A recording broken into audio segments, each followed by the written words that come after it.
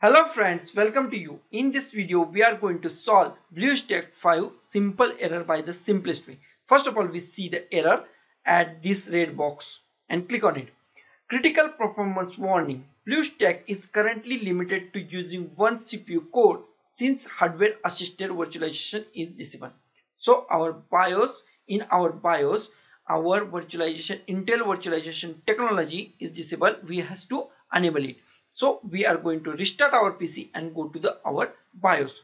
Depending on the hardware or the motherboard, your BIOS key is different. In my case, it is delete. If you not find your BIOS key, then type your motherboard name in Google and find your BIOS key.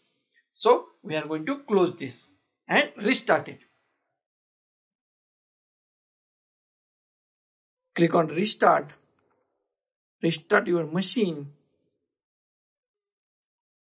Just click on delete. If you are using different hardware, then click your key.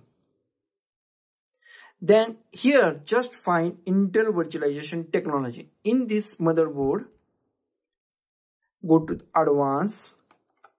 In advanced, go to the advanced and go to the CPU configuration and scroll down. And here is our Intel virtualization technology.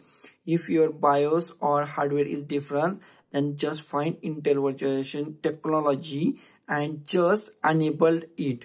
Okay, then go to the exit, save changes and restart, and click on the OK, and your machine is restart. And just click on the BlueStack 5. So our error is gone and our BlueStack virtualization error is solved. So guys, thank you for watching this video, and don't forget to like, share, comment on this video, and don't forget to subscribe the channel. Thank you guys.